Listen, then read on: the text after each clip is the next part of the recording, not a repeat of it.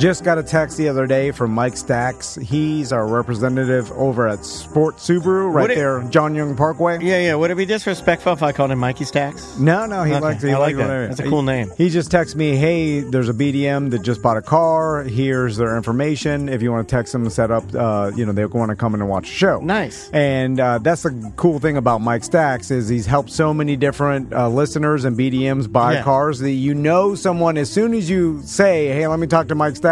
Yeah. And he's dealt with a BDM. He knows the process. He's going to try to hook you up. We've been looking for the word or the phrase. It's an icebreaker. It's like literally you jump to the front of the line. Yeah. He knows what you want to do and who you're affiliated with. Yeah. He's like, oh, the guy's a BDM. And he's going to give you the best deal and the best service because he knows you're going to come in and watch a show after you buy a car and tell us how your experience is. Yeah. And also JC Harrelson over there in Claremont, Don Mealy Chevrolet in Claremont. I got my Chevy Silverado and the Chevy Traverse from them. They're great as well.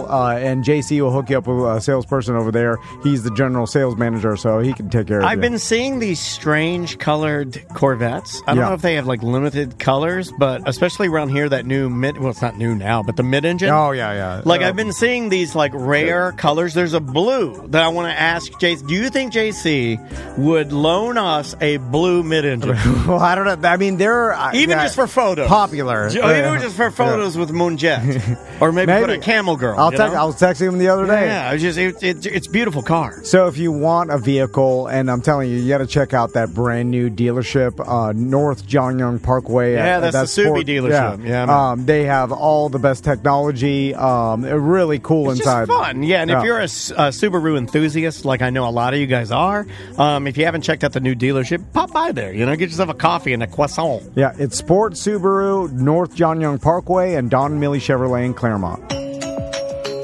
And I made another one that's a little funny. Is you as a hoarder sitting in your home.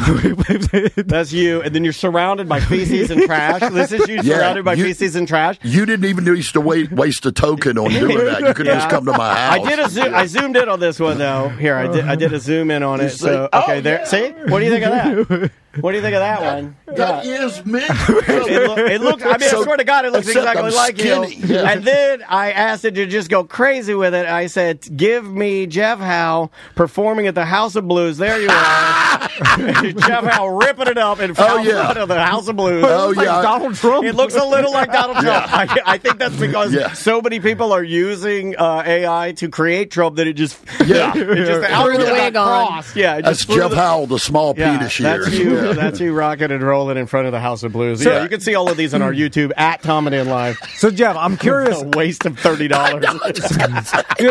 Okay. What? This is a more serious question, Jeff. So, as an artist, and I know you've never, I've known you for 20 years. Yeah. And you've never really been, you've been an artist your whole life, but you've never really taken being an artist. I don't like that tag. Very seriously. Yeah. You know what I'm saying? Like, even though you've created music for how long now? I always go songwriter. Well, thank you. Yeah, that's my strongest. Well, entertaining is my strongest suit. But Tom, I've been doing this since 1977. Wow! Yeah. Oh, man, I was 1 year old. Yeah. That's, and I'm the oldest member of our show. Yeah. Is that 48 years? 47. 47 years. So 47 years you've been creating music and art. Yeah. And so your whole life. And so, and now with AI, AI is coming in, and we've been joking around for months now and stuff, like either with the art or with even the music. Sure. Daniel types in a couple sentences and AI will create a song in 12 seconds. Yeah. And then and it'll put it out there. But really, it's when they say create, it's just mushing together 10,000 pieces of information. It's scraping the internet instantaneously and putting together what it's mimicking. The art of humans, basically, essentially. Yeah. So I'm curious to what your thoughts are about this, because I imagine that this will start becoming blended blended into where people are not where are they going to appreciate human art, or they can't tell the difference between can you appreciate both? Yeah, and this actual art? And if a human created the AI program that makes the song, is that still human created art because we created the program? And you're putting in the prompts that's creating this image, I'll tell you what, in my opinion, my opinion is it will be normalized, and it'll actually sound really good. Now, right now, it's just taking little snippets of different things, but the same reason that when they started auto-tune, everybody says, oh, no, don't use that too much. People can tell when you auto-tune. And now or even digital music in general, right? Like going from playing a regular drum set to digital drums in production. Yeah. And now it's normal. And now even people like the sound of auto-tuned voices, where when they're singing, and so it sounds normal. So this will be normalized, in my opinion. In fact, my total opinion of the AI thing is that the movie The Matrix and Blade Runner and all of them, where the robots are, AI is taking over, and that's going to happen. Yeah, I know it seems kind of far-fetched. It's going to happen one way or the other. And they don't even need robots. All they need is AI to get smart enough and self-aware enough to get itself in our infrastructure and just, tear us down from the inside. Yeah. Me and Jeff are on the same page. Yeah. Well, tear it down from the inside. Yeah. Sorry, I thought you guys were talking about having sex or something. I was like, Bill Clinton. I wrote a song for Jeff in 12 seconds. Oh, okay. All right. This one, it's you got two choices. We've got I just wrote, write a country song about a man named Jeff Howe who doesn't believe in God. Okay, all right. That's all I said. Okay. It gave me Faith's Final Test, a country introspective heartfelt song, or Walking the Line, a storytelling country heartfelt song. This is Faith's Final Test for Jeff Howe. No, my name is Jeff Howe, and I'll tell you the truth. I don't believe in God, don't see the proof. There you go. And then that woman's got a point. Yeah, here's the other one. Jeff Howe, a man of the land. He was a man of the land. Working hard with calloused hands. Yeah. He never had much time for church on Sunday. Goddamn. Thought religion was just a game. Here we go. He's walking the line, standing his ground. A memories and beliefs unbound. Don't need God to guide his way. Just his own 2 feet, come what may. He don't need God to guide his way. Just his own 2 feet, come what may. That's not bad. That is really not. Look, it's not bad. It's not bad at all. It's not the best. Yeah. It's a little corn. Yeah. But they're going by what's out there now. Dude, it writes what's out there now. Yeah. Now, that I'll give it. If AI said, hey, Dan, do you think I can be a country music songwriter? I'd be like, you're there, AI. You have what it takes. Here's the thing that blows my mind. You did that in 20 seconds. Yeah. That's what blows my mind. Yeah. Just the lyrics. And this isn't even the best version. This is just what little Danny Denny in the middle of Podunk, Orlando can do. Yeah. If you're in 20 seconds during the show when you should have been talking to me. I should have been talking to you. You're right. Well, I'm so sorry. Come here and hug me. I never thought there would be a day where I'm defending art and what it means, but I feel like shouldn't art have some sort of real art, like real beef, like we did with beef, like 100% beef, but also some like blood, sweat, and tears, and something put into it. Yeah. Where it's even we're asking AI to create this art. Yeah. But it's so easy to do, and it's doing all the work. Well, that should show you that your art's not that good. Yeah. Like if AI can do what you call art in 20 seconds, then maybe we should have less artists. Yeah. Maybe that's what it means. Maybe we should have less artists. That's what sets us apart. No, only the ones that are really good. Like, look, if AI goes to do it, it's like, I can't do that. It'll take me 50 seconds. We got an artist over here. Yeah. And I put on my thing when I displayed it, I say, look, I know this is cheating and this is not an insult to real, true artists. It's a tool you're using. Yeah. But I'm just having fun with it. Sure. I just, because it does what I would love to see a painting of, but don't have the talent to do with my hands. Do you try to make it do naughty stuff like no, I do? No, I try to make it do all the bad stuff. No. I tried to do McAfee with a lady pooping through a hammock. I try to do everything. Yeah. But if you're using AI to do what you can't do, then you shouldn't do it, right? Well, now you're picking up what I'm laying down. One day I'm going to have AI do this. What does that mean? That's a real art. Well, I've been waiting for that. As soon as they can do that, then I'll never leave the house. I'm this close to letting Andrea let me put down the deposit for the monthly payments for the Apple Provision. Okay, so let's talk to Jeff about this. I want that thing so bad. So have you seen the Apple Provision? Dude, it would be $221 a month. That's a effing car. Yeah. Oh, well, just buy it outright. She's not going to let me, man. She's not going to let me do that. She's not going to let me do that. Especially if I want my dog robot. So I got some choices to make. Jeff, with augmented reality now, because we got into virtual reality. Like obviously we got into the porno. We got into virtual reality porno. Only for the porno. Only for the porno. But it wasn't there yet. It's like you're in it's kind of like watching being inside a 360 video. And I can still see my dog walking around in my feet while the porn star is in front of me, and then I can see Dansby walk by. Yeah. All right. But anyway, so now with augmented reality, you're seeing your reality, and then they can digitally add in the porn stars. You walk into your room, and now it's more and more realistic. Yeah, like the way that they map it, like I guess she would know the layout of this room. Yeah. And if she would enter through the door that's already been detailed through the microcalculation. Right. And she would come in and like she'd know where the couch is, she could sit there, she could sit. Oh my God. That adds a layer of realistic. Like, it adds some sort of reality to it, right? So, this leads me to the question, Jeff Howe, will you eventually get a digital wife?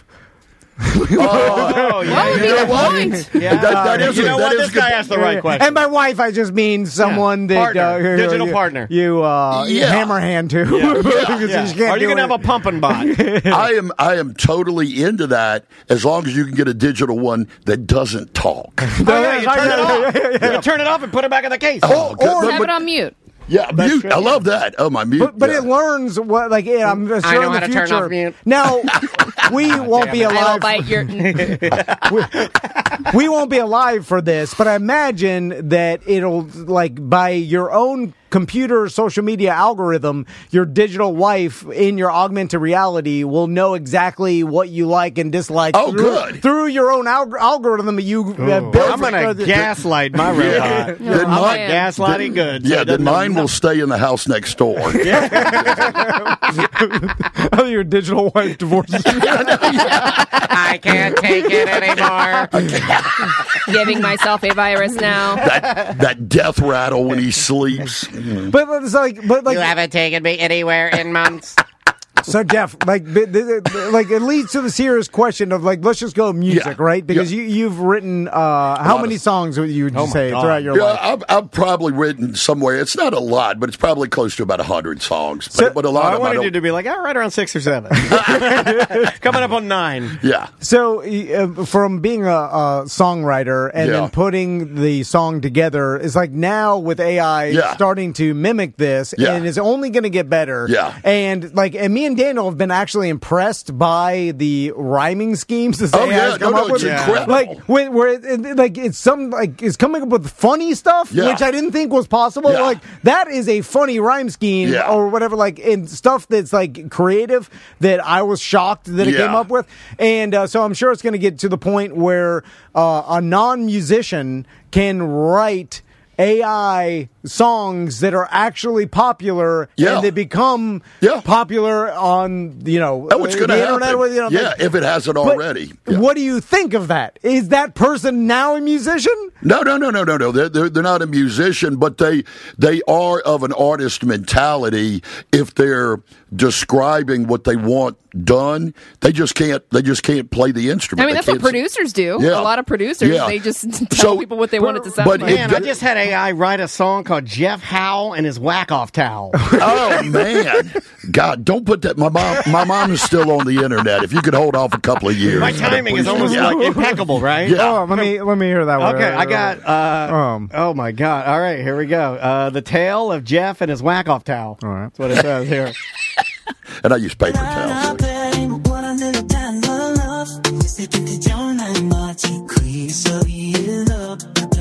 Is this in a different language? Oh, I don't know. What did I do? What did I do? What did I do? What we just said. Holy I don't know if I can play that. What I do in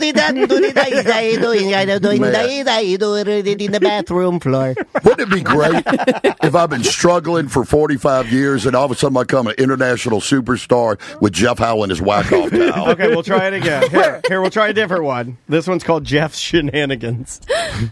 It knew that a Whack-Off Towel is shenanigans. It knew that. A man of mystery. His Whack-Off Towel is quite the story. Struts and stuff, nobody's business. But we all know he's got some secrets hidden. Jeff Howell, oh what a fella. With his Whack-Off Towel, no, he's stellar. Judge, no, not at all.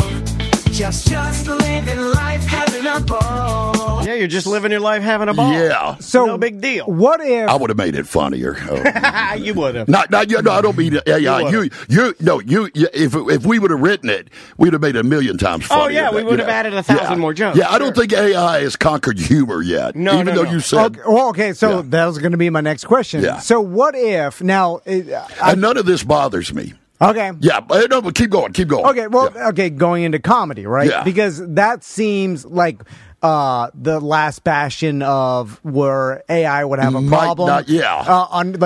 But sarcasm and irony and now with the amount of information that it has, which is every comedy special that ever produced in the world that is scanning, right? Yeah. And this probably would only work with a comedian that already has a bunch of specials. So I just thought of like, what if Dave Chappelle, which he'd never do, right? Because he doesn't need to. But what if, because he's has so much comedy out there, was able to load all his comedy and then the world's comedy into AI, and it wrote him an hour. Yeah. And then he performed it. Yeah. Right? And it was funny. That's a great idea. And then now, how much is that less valuable than his former specials that he wrote himself? How do we perceive that? Yeah, I guess. That's what the unanswered weird stuff. Yeah, he's still performing this right now. There are people doing this right now almost as a test. Lots of people. Yeah. You've got tons of people that are writing songs like this and using AI to write songs and then releasing them just to see if they can get some traction. Yeah, because it's almost like fishing in some weird way, right? But what if the artist performs it and AI just writes the lyrics? Yeah. Is that less?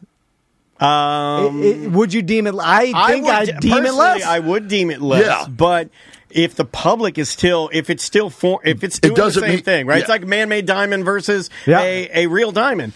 Does the process matter to you? Only if it matters to you. Yeah. If the process doesn't matter to you, like I know for a fact, at least I think this, I don't think Crystal cares. In fact, I think she'd be happy that, she didn't buy something that had, such a sordid past of like a diamond, right? So if you bought a man-made diamond, who cares? That's same thing. Well, yeah, but that's kind of a little bit political. It wasn't political, but you don't like it. But it's inflated. Even if you just go by De Beers holding the value in their vault. I've bought her man-made diamonds before because she's been like, I don't care. And if it's like not supporting, the blood diamond and like people buy knockoff purses and shoes all the time. Because they just like the idea of the look, the style. But it does seem less. It is if AI writes something and then you're not writing it yourself. Right. Or you could make the argument that it doesn't matter how you get there. Yeah. If the end result is exactly the same, like if one page of jokes is AI written and one page of jokes is Dave Chappelle written and the jokes are exactly the same, funny, yeah. I mean, it's kind of like caveman comedians would look at comedians nowadays and go, "Oh, you're using a pencil and paper to write your joke." Right. Yeah. It's just another instrument. Joe Kickface in the chat room wants to add this in. I think this is good. He says it's not too different from huge comedians who have a team of writers.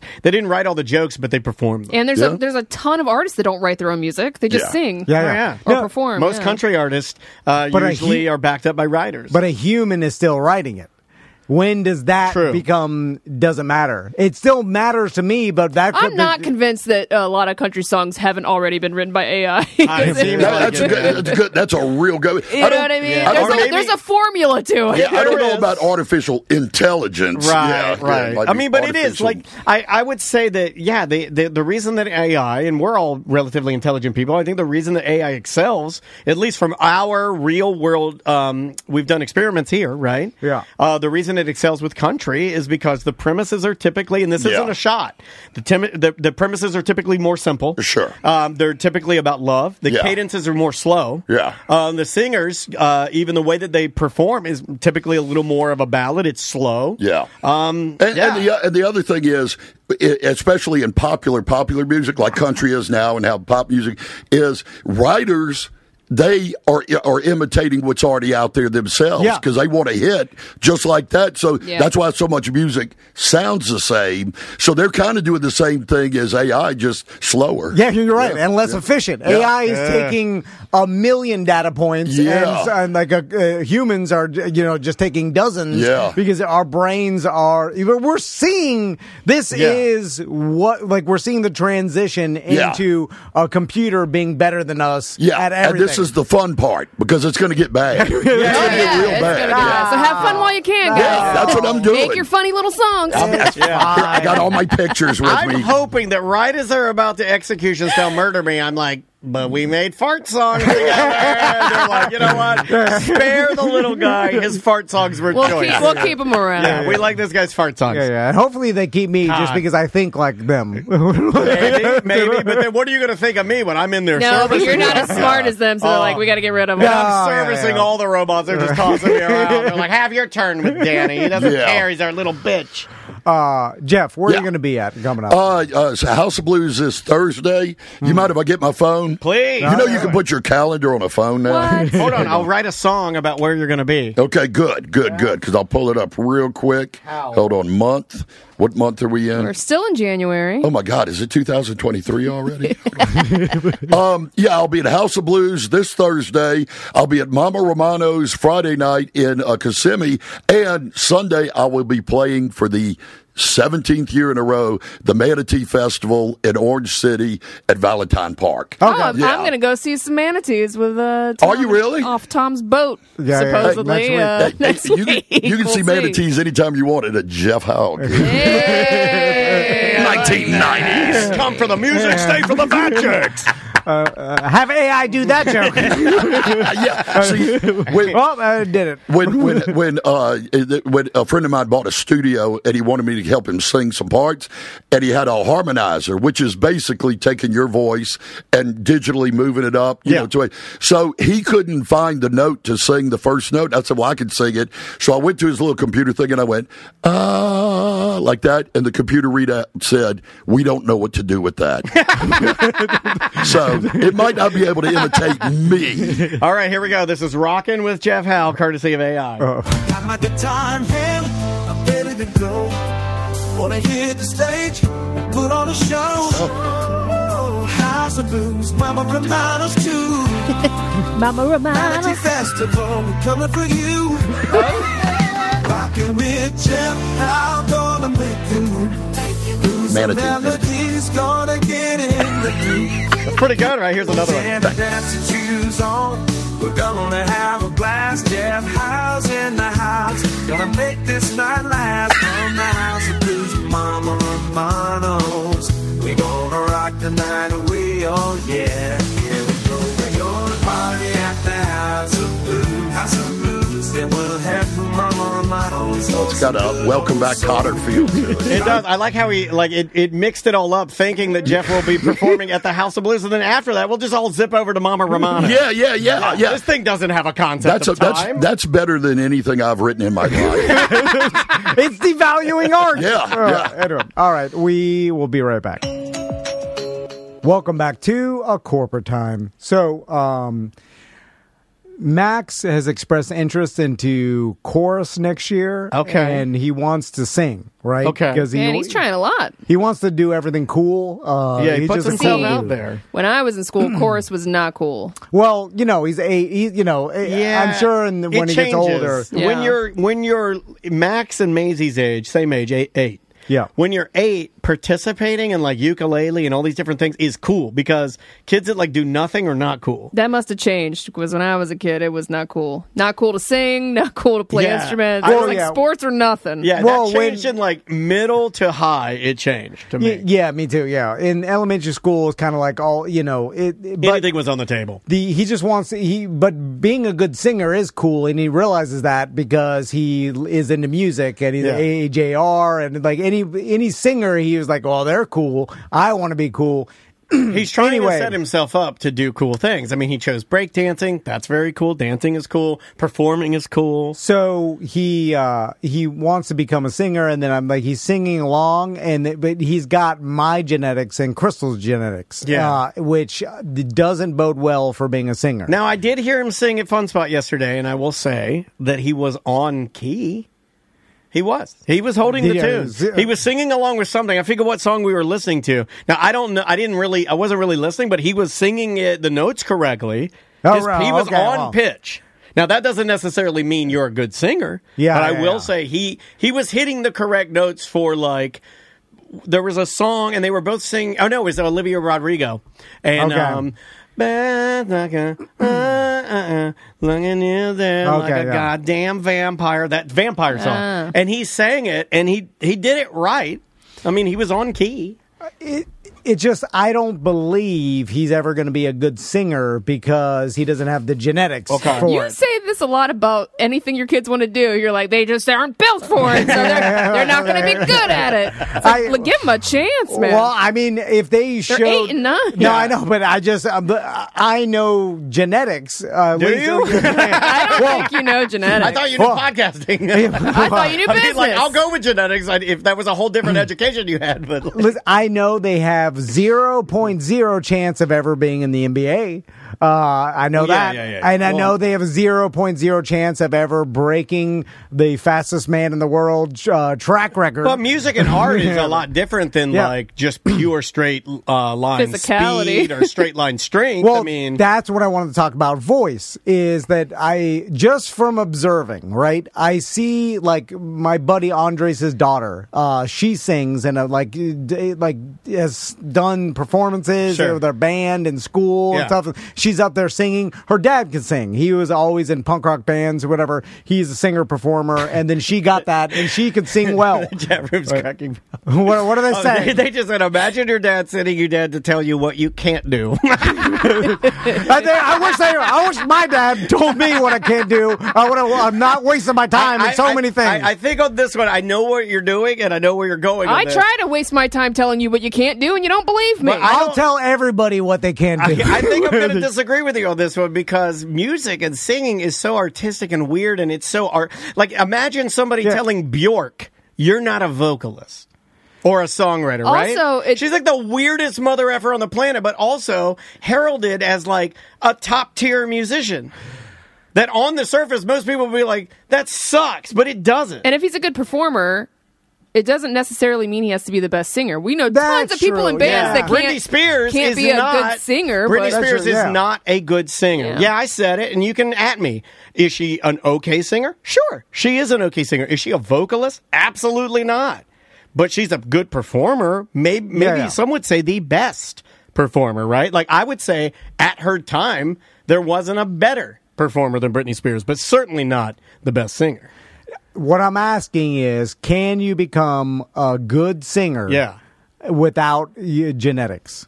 Like, does that exist? Are there good singers where nobody in their family was a singer at all, and they just all of a sudden, or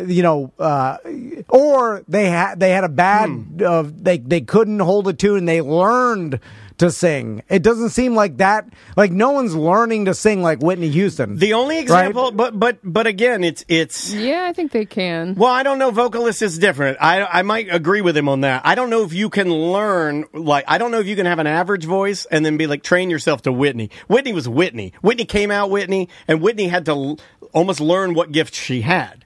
Right? Yeah, it's like Christina Aguilera. I feel like she had to learn what gift she had and to then use her gift. Use it. But like, I don't think you can be born like I have a decent voice, but it was never in the cards for me with as nasally as it is, with the way I project. But your mom was a singer. My mom was a singer. Yeah, my mom was a singer. Yeah. So can you come from nothing and become a singer? Yes. Like and actually have a good I think you can voice. Yeah, I think you can. Can you? I do think you can. Yeah. Because I've not actually seen someone who had a bad voice turn into a good voice. Do you know in real life. anyone that has taken vocal lessons? Yes, but they were already a singer. A decent singer. Like Tiffany, right? Like, she took vocal lessons. Tiffany would admit that she's not the best singer, but she took vocal, and she took she had a bass, though, like a bass, like able to hold notes and things. She was already like a performing singer when she went to. It's like going and learning the correct way to do things to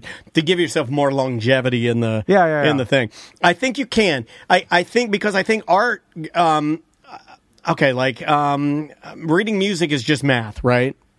It's just a series of, it's really just math, and you're weighting a certain amount. You can only fit a certain amount of beats within a measure, right? Yeah. It's just like math. So I knew guys that weren't, I'm not good at math, but the creative aspect of me made me good at music because, do you understand what I'm saying? Like when I played bass in the Goof Radio band, I would just use math, and I didn't use my ear at all. I just memorized where my finger placement's going to be, and then the beats and then I just memorized it and then applied it to the song. You also have a natural sense of rhythm too. You're not an offbeat person. What I mean by that is there's some people that cannot hold a beat. Exactly. Yeah. If I played music for you and said, hey, just hit this cowbell like this, if your life depends on it, or you'd clap be fine. to a song. How many times do you see people clapping offbeat? Yeah. Oh, that kills me. But what you're asking is, it's a great question, but I think, and this is just my opinion. We need a vocal coach. I think Max, because if he's the question, yes, I think he can, because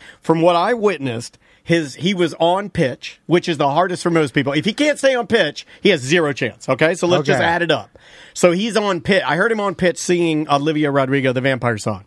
He was hitting the right notes. Now, I wasn't really listening to the quality of his voice, how he was projecting. Was he singing the full phrases, his breathing? All of that plays in. It was rough. But his pitch was fine.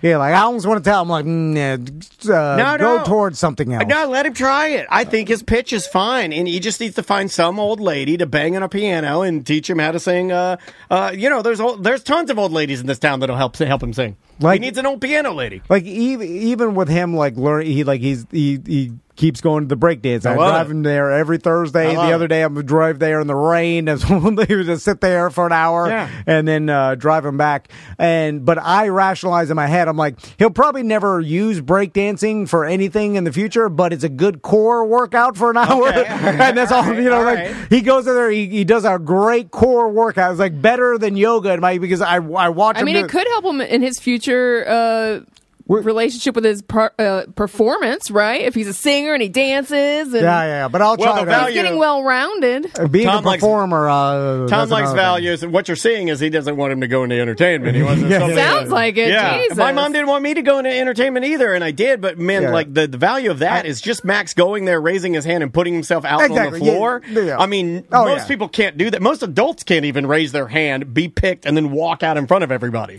Although I have a theory on that. He already likes doing it.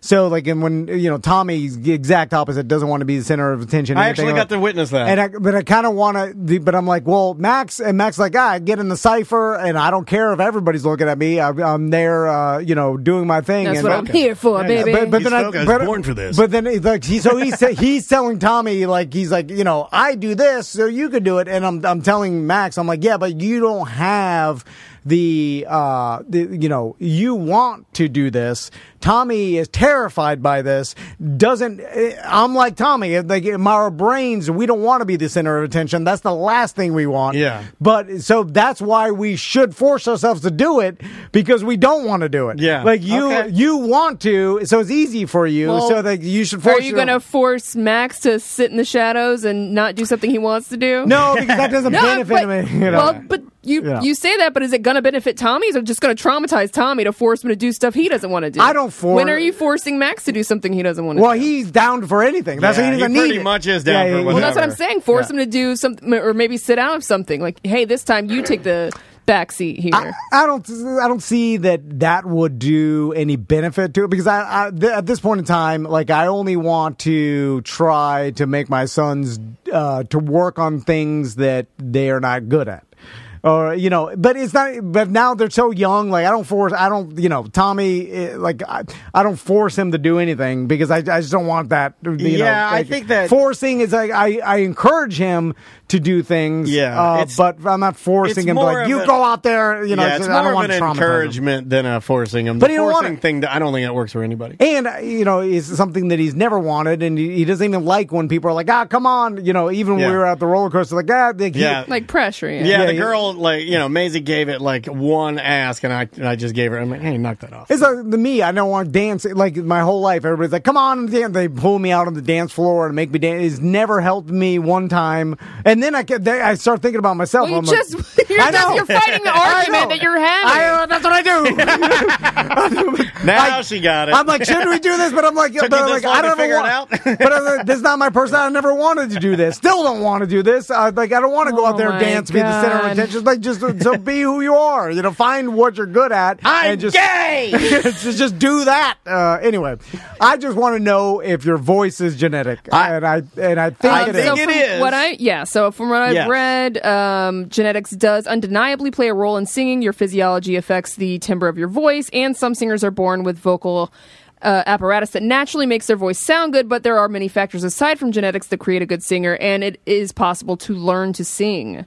But if you're genetically born with a bad voice, it's an uphill road. Oh, it is, correct. Like, you're going to be struggling. Yeah. Just like but anything. It's possible. Yeah, but it's still, you'll be an outlier at that point. Yeah, all right. You got to work harder, but... We'll see you tomorrow. Welcome to A Corporate Time with Tom and Dan. I'm Tom. I'm Dan.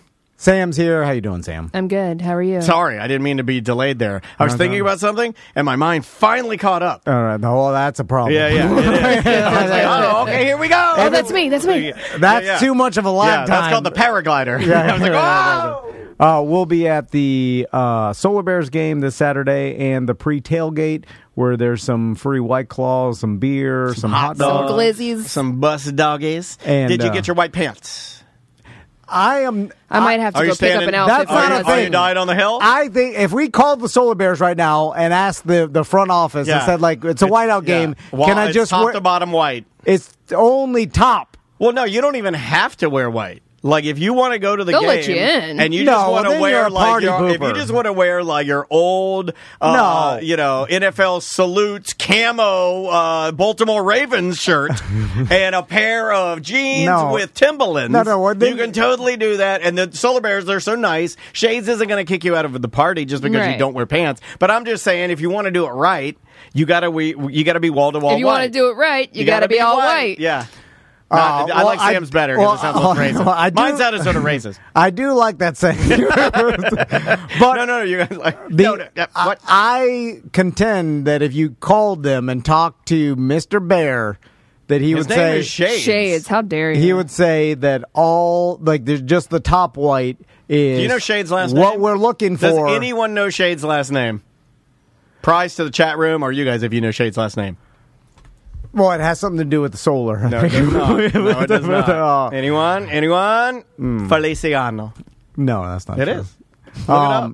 So, if you want to wear white pants and white shoes, now you're going above and beyond. And what's the matter with above and beyond? Our entire show has been... Our show is built to the backs of Above and Beyond. You can do the extra. Over-serving is what we do, sir. Look at our listeners, driving drunk from every event we do. We always over-serve our listeners. But I think the intention is just the tops. Top white is fine. Top white, fine. That's if you do top white, bottom white. Yeah. Then you're. If you do top white, you're right. If you do the bottom, no, then that means you got 'em. You're fun. You're participating. But you're not that fun. No. Bare minimum. Yeah, Get it? No, Get it? Bare minimum. No. That's what's required. You're gonna have your legs ready for action, right? For business. No. I'm saying. So business legs, fun arms. Yeah. I'm just saying what they intend. Business legs. Does the chat room agree? Is it? I thought that the purpose of, like, when you have a St. Patrick's Day party, they don't say, like, hey, man, all you got to do is just wear a green hat. I thought the purpose was to go all out, to be crazy, wall-to-wall green. That's why it's called white out. Yeah, all white. We want the entire place to be white. We don't want to go to turn the lights on bright and then look around and like, oh, I see his Durangos. I don't want to see your goddamn Durangos. Because the Solar Bears themselves are going to be wearing all white. Yeah, what are you entire wearing? Uniforms, helmets, gloves, jerseys, Are you pants, wearing socks. Amazon Originals? I bet you their sticks aren't white. Hey, They are. No. I bet you they have regular sticks. They're not all white sticks. Some guys have white sticks. No. Yeah, they do. I bet there's no white sticks. I'll put a $10 bet on it. This guy. And their blades of their skates are white. A lot of things are silver. white. Some of the things you can't mess with. Yeah. But, like, it's supposed to be us. The only thing that we can control is everything, right? Because we're the guys going to the event. So it's something we can control. They can't control whether or not Bear or the company that makes the sticks makes an all-white whiteout stick. They can't control that. Well, they could tape them up or do something. Maybe they could paint them. Maybe they will. They won't. If I know the Solar Bears, they'll go above and beyond. No, they'll say that's. If I know hockey players, they are going to curse at you and say, "Whatever." I'm doing the bare minimum. Chat room says white top with khaki bottom would be your only acceptable other. No, what's the difference between jeans and khakis? Well, jeans is dark blue, and it shows that you didn't understand the assignment, which was to go wall-to-wall white, but I'm not going to waste any more time on this. It's insanity. Absolute insanity. Do we have an email, Sam? Sure. Right. We're going to emails? All right. I'm still trying to get a top hat, or I thought maybe I'd go all-white motorcycle helmet and be the Stig from Top Gear. Well, why not just paint your skin white and then put that's whiteface? You can do whiteface. Still can do whiteface. That was allowed. Then put in contacts and make your eyes cloudy white. Then you're going to look like a clown. That'd be terrifying. You Little go person all up, monster. paint your fingernails white. I'm actually doing my nails white. Right. Nice. Very cool. BDM Postcardman here. The show clowns on Tom a bit for being pretty pop culturally ignorant. However, to my own self-consciousness, I think I may be significantly worse. While, like Daniel, I do see on top of things, I am interested in media and music genres I'm into, technology, my industry, and profession news.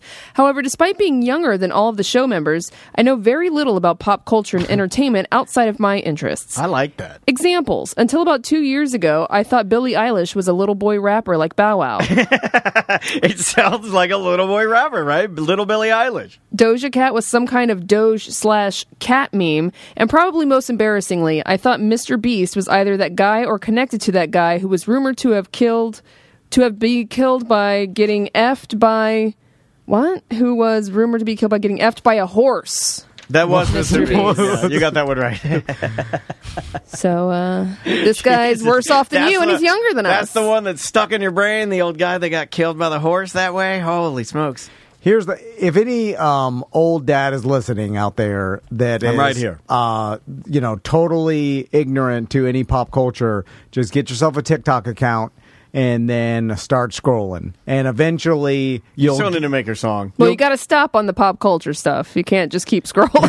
Then you'll never get a rhythm. How do you know what's pop culture, though? You know what I mean? If you're that give it a beat. You'll get the gist of what's going. Like to me, I am not interested in anything pop culture. I don't. You get a dose though. I absorb it from you guys, and then the internet and social media. I absorb it a little bit there. I will too. say that TikTok does a nice job of, if there's anything in the morning that I typically go in there and go, hey, did you see the thing? He'll be like, oh, yeah, I know. Like, it does give you just enough. Because it's giving you society's, like, culture of the week, kind of like it's our top 5 stories. They're like certain celebrities talking about what's going on, then they're referencing certain popular celebrities, and then you don't really know exactly who they are, but you get that they're a pop artist of some sort, a singer. You know, it's like you maybe see them every once. You're like, oh, that's Doja Cat. like I never knew what she looked like. She's in the news lately. And then then you see other pop culture. Speaking of teeth, her mom put out a restraining order against her son, which is obviously Doja Cat's brother, for knocking her teeth out. Knocking Doja Cat's teeth out. Really? She got a restraining order for herself against her own son, and she applied for one for Doja Cat, but the judge denied it because Doja Cat needs to pull out her own. She needs to fill out her own witness protection form. Jesus. Yeah, it's getting real weird over there. The brother knocked her teeth out? That's what the mom is claiming. Trash. Trash. I do like it. God, that is Deltona. Yeah, when celebrities are trashy. They're like humans are humans, man. No, yeah. I will never forget. She's troll crazy, The great, yeah, she is. The great equalizer. Doja Cat. Oh, Doja Cat. Yeah, okay. she's all up in it, and I think she loves it. The real equalizer to me that hurt my heart, and I've said this story about 1,000,000 times in this show, was when Ric Flair got beat up by his son-in-law in the back of a double wide, and he was laying bloody in the back. You know how they put the back in the back of a double wide? They put the master bedroom with the bed basically facing towards you. Correct. That's all I can envision. And this was at a time when Ric Flair had his own scratch-off lottery ticket. And I was like, oh my God, trash! What's the next email? Okay. Tom, Dan, and Sam, there's nothing better than a true laugh-out-loud moment experienced listening to the cast. Tom was storytelling of his son's messy hair dilemma, where he was telling how he was using rainwater to wet his son's hair. I laughed so hard, I can totally relate. I was dropping my son off at preschool, and like most 3-year-olds, his face is constantly dirty, even at 7 in the morning. Having no wet wipes, my only resources were a napkin from racetrack and some dew from my windshield. I made my son presentable like the trash dad I am. A good gut laugh is so therapeutic. Thank you for the content. Just like you, Tom. Yeah, just like you. Yeah. I did that the other day with Maisie. She had like a smudge on her cheek, and I wiped my hand down Andrea's car to rub it, and there was so much dirt and sand on my hands. I was like, yeah, I'm not going to do that. I was like, no, I'm not. And I just wiped it on my sweatshirt. Lots of parents out there, they're busy. So, their kids are dirty. And then that happens. It's fine. It's hard to. I mean, most kids I see are pretty dirty kids, because they're kids. Yeah. I know, Max, he's always eating a sandwich where he just starts biting the middle, and then as he gets lower, the sides of the sandwich just Joker his That's face. You. That's definitely you. Yeah. And then I keep telling him, I'm like, Max, eat the sandwich like a typewriter, and then he's like, I don't know what that means. Oh my God! I'm an artist. I eat from the center. You idiot! You dumb idiot! I'm an artist. You're trying to pigeonhole me to typewriter sandwich eating. Let's do another. Hold on a second. Can we talk about that? When do you learn to eat a sandwich like a typewriter? Because I see grown-ass adults that don't do this. I don't think he may never do it. Andrea Dennis is the sloppiest eater. Oh my God. Oh yeah. Hot take. All over the face. Put it down for hot takes. 100% a hot take. My wife, since the day I met her, if we go to any Italian restaurant, sauce on the face. Guaranteed. I have never eaten Italian food with Andrea Dennis where she didn't have it all on her face. What? like a baby? Like a baby. I'll sell her out. Why does that happen? I don't know. And it is one of those things where I will stop a dinner and go you're doing it. That's how much it happens. Or the other night. That's weird. It just happens all the time. Is she in there? Oh, I wish she was in there. Oh, man. I'll stop the dinner and I'll be right here. And it's not a little bit. It'll be a lot of bit. It's weird. Because she can't feel it? No, her attention to detail with everything else. Except herself. Except eating. It's literally the only thing. She's the cleanest human I've ever met. I've never smells bad. Is it just she enjoys the food so much? Maybe. Don't know. But it is going to Flavor Town. It's 100% a Flavor Town scenario. Yeah, it is Flavor Town. And it's always on the left side. 100%. It's like you and the spinach in the tooth. It's like left side sauce, left side. Cheese sauce, left side. That's her prominent side. Yeah, it's like she leans in and she doesn't typewriter it. She eats it like you're eating through it, like you're eating to the center of the earth. When eating a wing, do you typewriter a wing or do you go around? I go around. Go around? Yeah. I go through the center all the way around. Then I go back to the tail, nip, nip, nip, nip, nip, and then I go back to the front. Nip, nip, nip, nip, nip. I'll pull the bones apart so I can get in the middle. That's the flats. Yeah, I pull the flats apart. Do you do the thing where you stick it all the way in your mouth and you pull it out? No. I can't do that. It's a good way to get some gristle in there, and I like to take my gristle out. I'm just a little bit bougie. Okay. Some people power through the gristle. Most of my buddies growing up would eat the gristle. Sometimes they'd eat the bones. I'm like, okay. I knew someone that ate the bones. I'm not that guy. You know what I miss? A good old-fashioned pie-eating contest. Yes. Should we do this at the party? Yeah, write that down. Write down pie eating. Where you put your arms behind your back, and then you slam your face into the pie. You basically got to inhale it, And then you just start eating with your face and your eyeballs in the pie, which I never, wear goggles. Yeah. The chat room is also calling me a liar. Like, everyone in the chat room is saying I'm lying about this. About what? About Andrea having a messy face. Oh. They're all like, you're a liar. That didn't happen. I find this hard to believe. I'll document it. I don't know how I'm going to do it. I might get killed.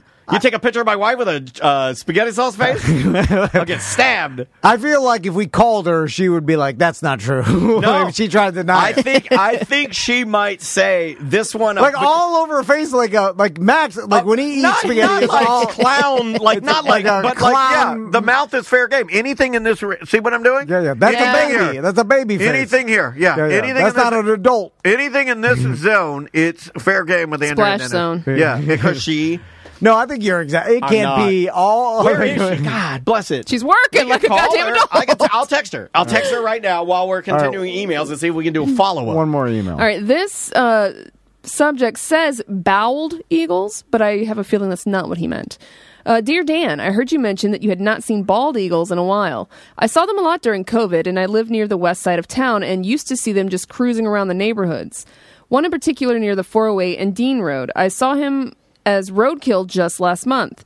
I think maybe they got the hell out of Dodge when a psycho started going back to work. I heard they are out at the various landfills around town picking off coyotes and rats. I used to live on a lake near Lee Road and have seen some air battles with local ospreys. I miss that stuff.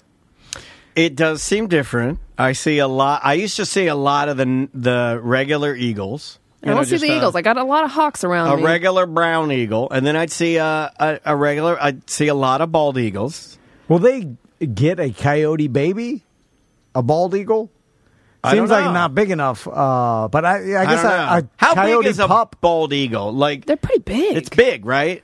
Like, it's about as tall as this lamp here, right? And about 2.5 feet tall or something. I'm not exactly sure. I know, like, Florida bald eagle. Like, I know the 28 Alaska. 28 to 40 inches in length.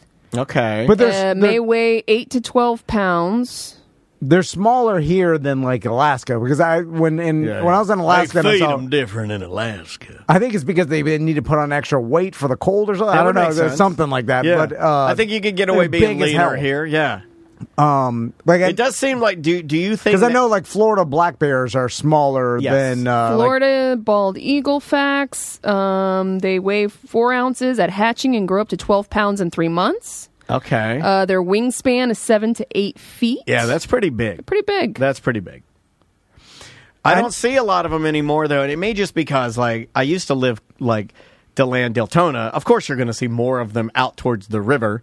You know, in areas where you could see them. But Florida does have one of the highest concentrations of nesting bald eagles in the lower 48 states. When we go out on the boat next Tuesday, we should see one on the river. You'll see big, huge nests in the top of the trees.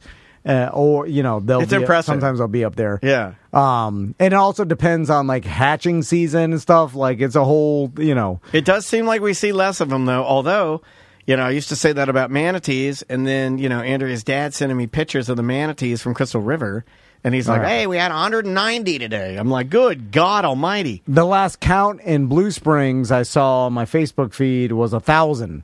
There's 1,000 in Blue Springs. Is that good though? Or are they? Yeah, they're not. Are they endangered? Yeah. But like, where are we at? Do they have an exact count? Are they like, we got this many down to the nut? No, it's a general estimate, I think. But because of a lot of the laws and stuff, there's a lot more of them, I think, than there was like in the 90s. In the 90s, there was like a real big problem with manatees. So fun though. It goes so fast. I think they're just a protected species now. now. Dude, 2,000 manatees died in Florida in 2021 and 2022 from water pollution. Oh, yeah. Well, we were ripping up the lakes. We lost a bunch in the last couple of years. It was we were partying a lot. Yeah. Well, we had to do something during COVID. Thank you for your service. And what are we supposed to do? I was going stir crazy. I got to get out there, rip it up on the boat, and my wife pull them out. All right. We will take a quick break. We'll be right back. Brad and and Mickey are here. Mickey Mikey. Mickey Mikey.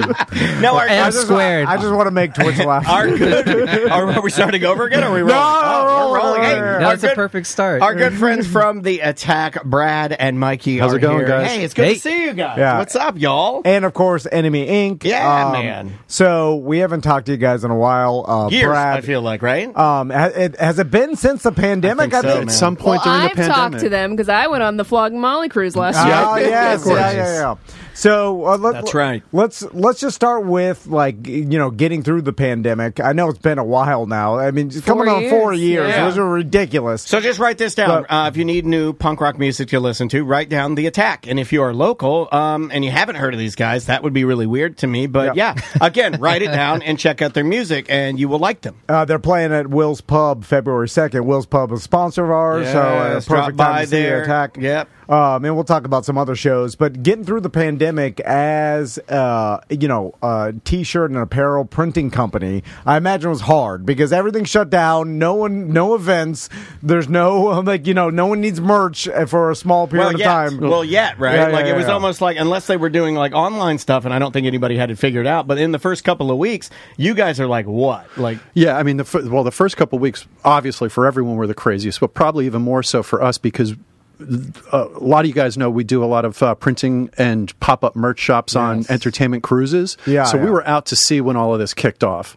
And I had we were out to sea. You were on the cruise ship? We were on the 80s cruise. So when the world is shutting down, you guys are... Oh, and the cruises were the biggest story. They're like, everybody's stuck on the cruise. Exactly. Everybody's like, no, there will never be a cruise again. Everything's shutting down. And then... was it a little... I mean, like, I know we all know what it is now, right? And I know we're all where we're at now. But were you scared? Were you like... Well, so it was 2 back-to-back cruises. The first cruise was just like everyone had like a bad feeling. It was kind of sketchy. The second of the 2 back-to-back cruises, and they were week-long cruises, I mean, literally ended, the last day at sea was March 16th. Oh, and that, the day before it shut down in Orlando. The day before Orlando shut down. Moly, and I mean, before boarding that, like I invited some of my family members to work, I'm like, oh, it'll be great. Like, even when we were on the first cruise, it said, we'll get back into Orlando, we'll go to Disney the next day, and then you fly home, all of that was out. But the 17th, everything shut down, but it got worse and worse and worse. It definitely reached the point where I didn't care about myself. I didn't care about what was going to happen next. You couldn't even think about business, although we were. All of you guys know Jamie, myself, and Charlie. Sure. I was at sea. I was tethered to them. We were trying to make plans of staffing and what to do as things got progressively worse. So it was wild.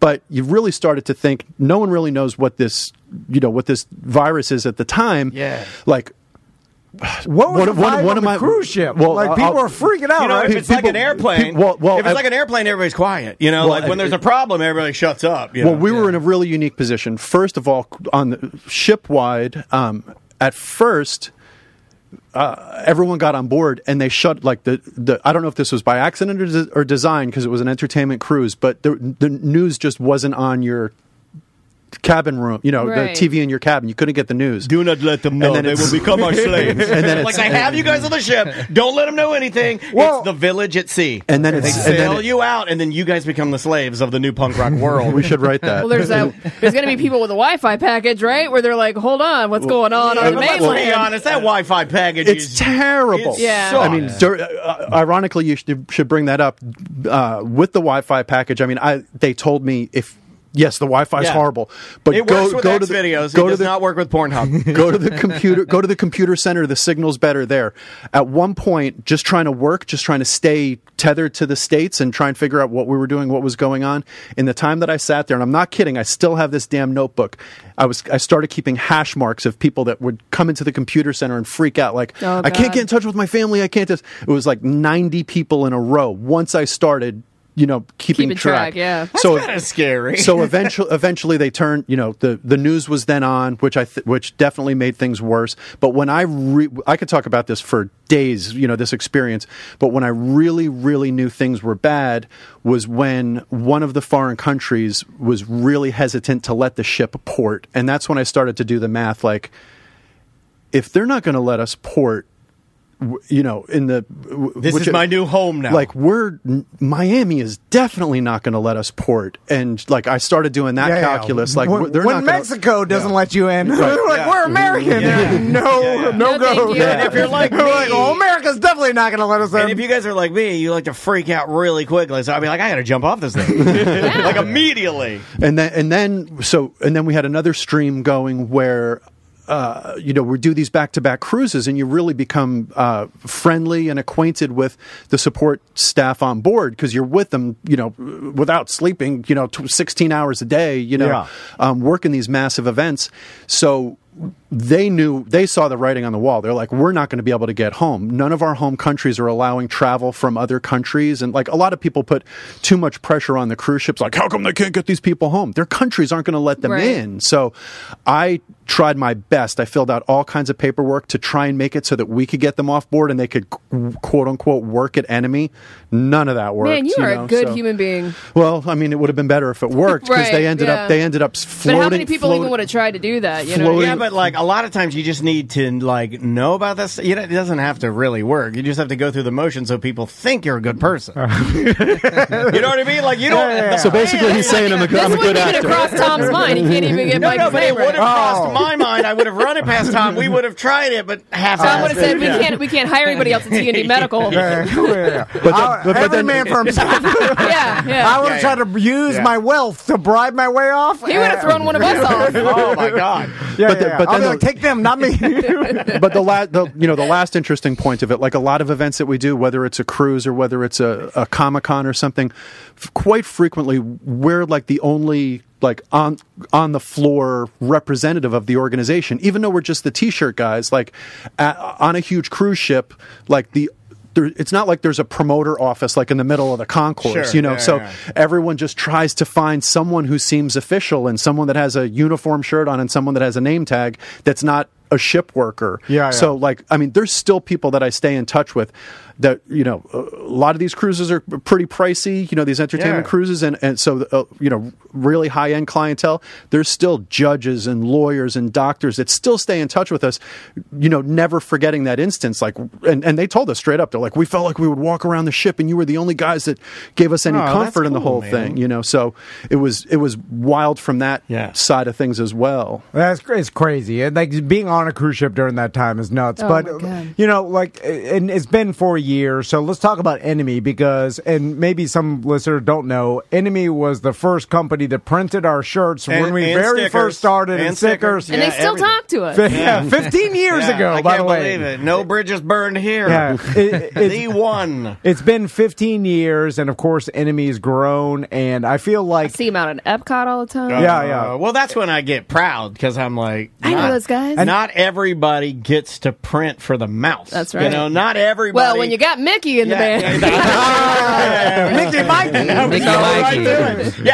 And also just gave me a new T-shirt idea. Not everybody gets to license, Star Wars-y stuff. Like that's just to print that, to me, it's almost like gives you goosebumps because like that's very rare, right? I mean, everyone in this room, we all started basically in the garage together, right? That's true. In the printing business, I feel like it's a rarity, just like in the podcasting business, to have success over a long period of time. Because I feel like a lot of companies, go and just like any small normally business, there's one member that gets drug addicted, and runs the business into the ground. And I have tried many times.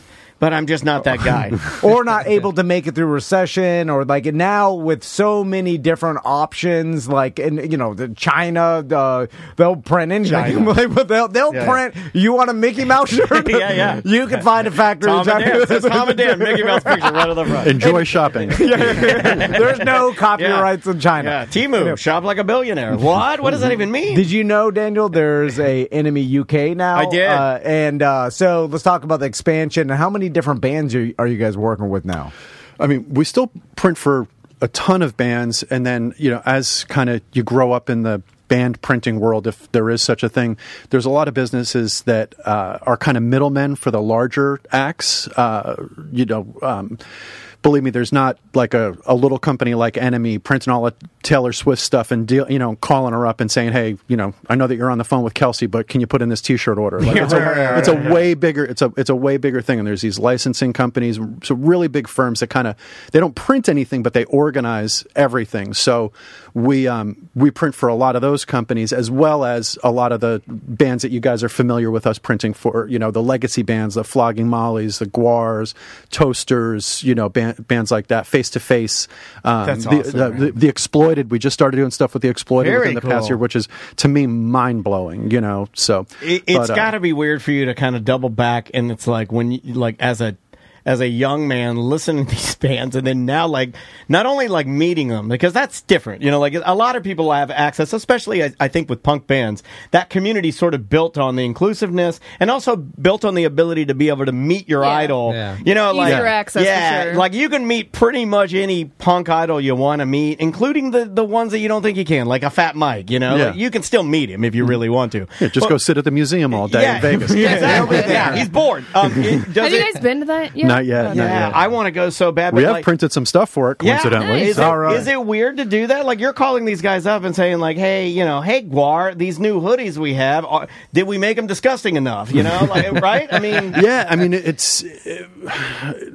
I guess just like everything, there's different steps to it. So at first, it's like, okay, I can't believe that we got this great job, and then secondarily, this is someone that we've looked up for a long time. Sure. And then, there's other folks that they've been in the game for so long that you find out that you really bring a lot to the table, and I've grown to not discount that. Like the Exploited, for example, one of the best emails I got within the past couple of years was from their agent that said merch sales on the previous tour were better than they've ever been. Now, guys, do the math. The Exploited clearly isn't playing the gigantic venues that they did in the late 80s, the 90s and early in the turn of the century. Time goes on, all of us are getting older, not going out to as many shows.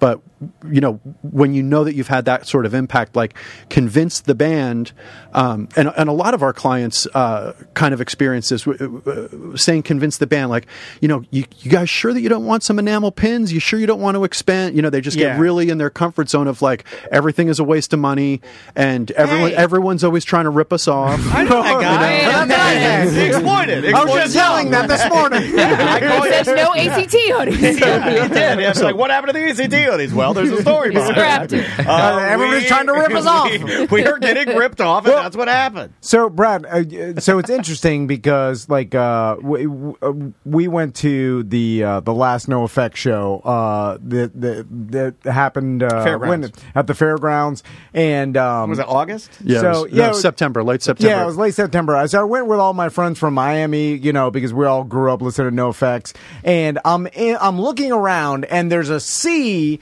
of 40 and 50-year-old people, right? Because they're all us, because they look all like a Flogging Molly cruise. You look at that deck, and you're like, wow! I can't believe that Flogging Molly and the No Effects show were the same day. I'm like, are there really this many 40-year-olds? And the answer was because both of those shows were sold out. And I went to neither and wanted to go to both, so there were more that you could have done a third show. Bring the Exploited. Yeah, what were they doing that day? Yeah, with Mickey Mikey. So or your original music that I like.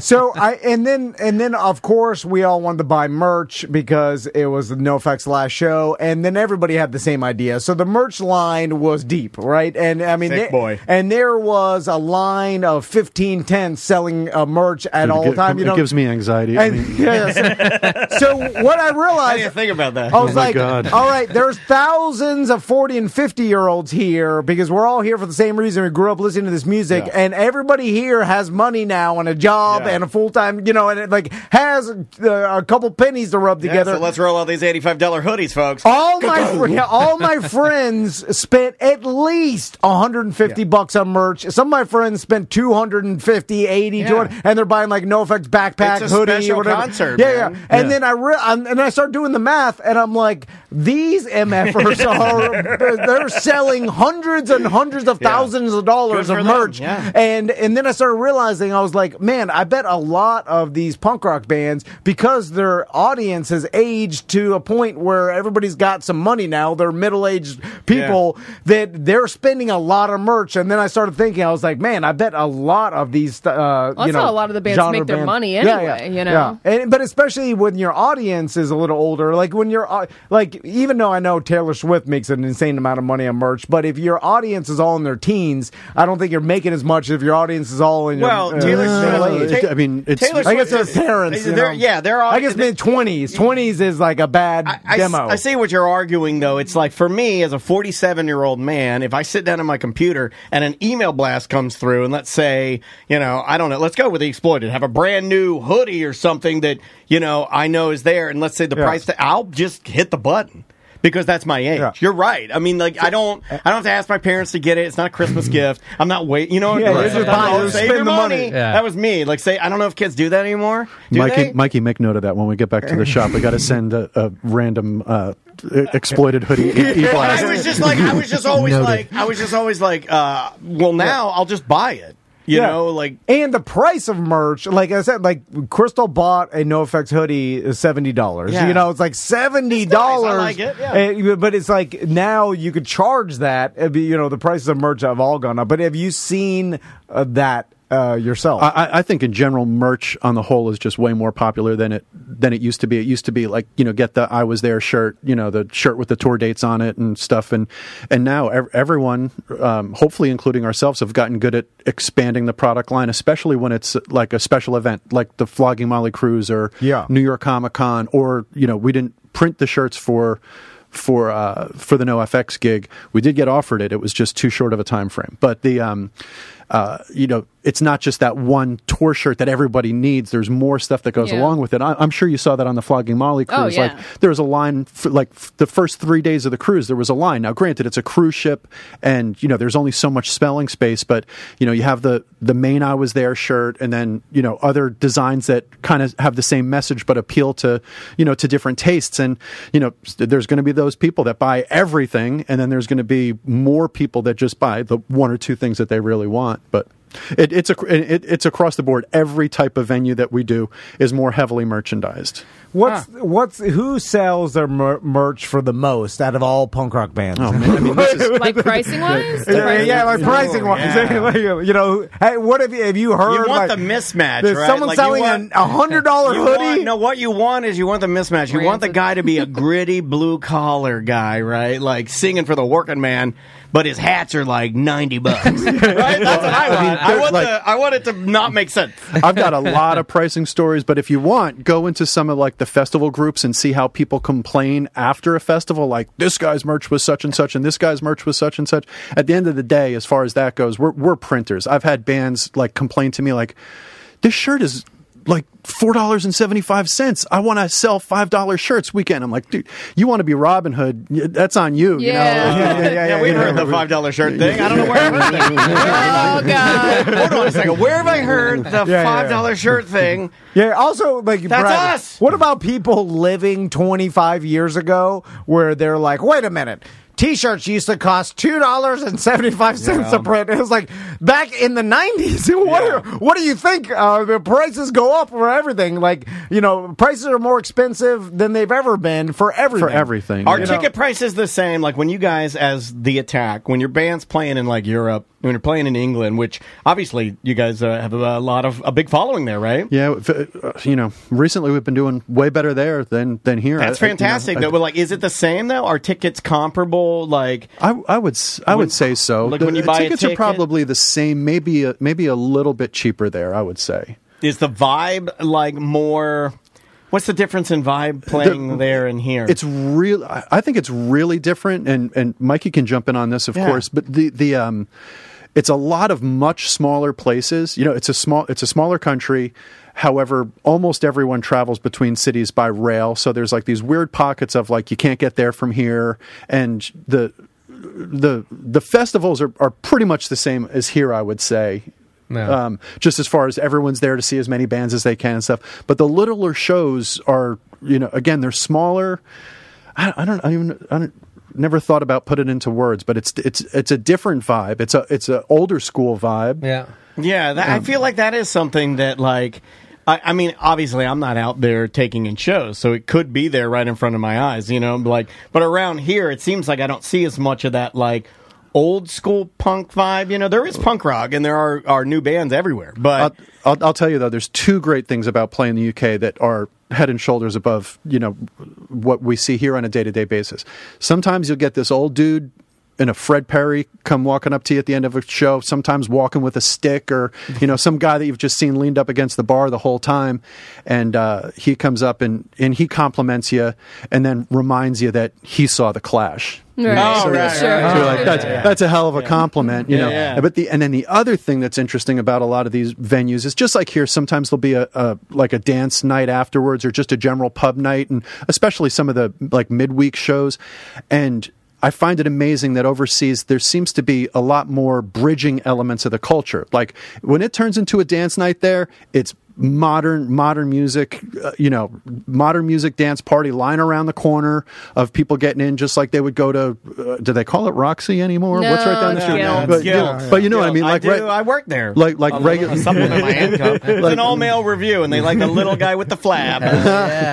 All right, well, you know what I mean. Yeah. But I get up there and just melt for the ladies. But the huge line, huge crowd for a dance party. But whether it's a pub or a big, or, you know, a huge venue, they always play like punk rock sets, and like you'll all of a sudden, you know, in the middle of dance music, you'll hear Madness, Dexy's Midnight Runners, Ramones, right, Fratelli's, stuff like that, and no one bats an eyelash at it. That's like having a good DJ to complement the night. You did that here, and people would be like, there'd be like a revolution. I mean, I've seen it. Some of you might forget I worked at Pleasure Island for an awful long time. Yeah, so, the amount of PI times Live, exactly the amount of times that people have looked up at PI Live and said, "What are you playing this for?" It's like it's got guitars in it. I always wanted to do that. In fact, I thought I would do that at one point. Little did I know that the world would change so drastically, but I always thought I was going to be a Pleasure Island DJ, pumping the tunes for the ladies and men out there that want to shake those booties. Well, they do some reunion, parties. Yeah, so maybe it could be like the DJ that never was. They do. Old Eric Dennison, he was a PI Live. Ken Hastings, he was PI Live, and those guys went on to do other great things. You know what screws me up every once in a while? When you don't take your Adderall. I know that. I'll meet a really old man that likes punk rock. Yeah, I don't like that. And it makes me, I don't like it either. And I'm saying like an 80-year-old. Like, yeah, you know what I'm saying? I don't like that because that means I'm old. Yeah, exactly. Because I was like, wait a minute. The 80-year-old men that liked punk rock didn't exist in the 90s. And then I'm like, but now it does. yeah. And then it's like, you like punk rock, old man? Yeah. Oh my God. You want to grab his neck and pull him close to me like, who the hell are you? All I can say is don't go to a punk festival overseas. Yeah, because they start. It's a much older demographic. I mean, we've had that conversation here sometimes where you see this massive line to get into the gig, and you're like, "This is going to be great." I'm like, guys, look at how old everyone is. There's not going to there's not going to be a circle pit. The place is going to be packed. Geriatric. Play our 3 best songs so they don't leave. You know, like get those out. It's like 9:30, man. Yeah. All right, people are going to bed. Let's talk about the Attack shows coming up. Of course, I mentioned before, February 2nd, Will's Pub. February 3rd, Kona Skate Park. The Bastard Sons. Yeah, nice. That'll be a good one. That's cool. Kona, man. I haven't heard that name in forever. Another Flogging Molly cruise. When is the cruise coming up? Well, we just recently finished the cruise. The next cruise is actually 2025. But it's almost a year from now, February 2025. Okay, gotcha. Yep. That'd be time to get lineup's not out yet. Yeah, but that isn't that like can you reserve a? It's sold. It's sold out. Oh, already. It's sold out. Yeah. They sell that thing out without even releasing the lineup. It's gotten to that level. Because people on the boat get first dibs. Yeah. On it. So they all side out. And there was there was a long waiting list. Because it sold out in advance last time as well, so that makes sense. So, but the goal is always to sell it out before you release the lineup, and it should, because a lot of these at sea events, they're experiences. Like if you're like, it's just like a festival. Remember, like what was it with Warp? Like, the lineup sucks, but I'm going to go anyway. Like, I think it's better because you can go back to your cabin if you're not feeling any of the bands or whatever.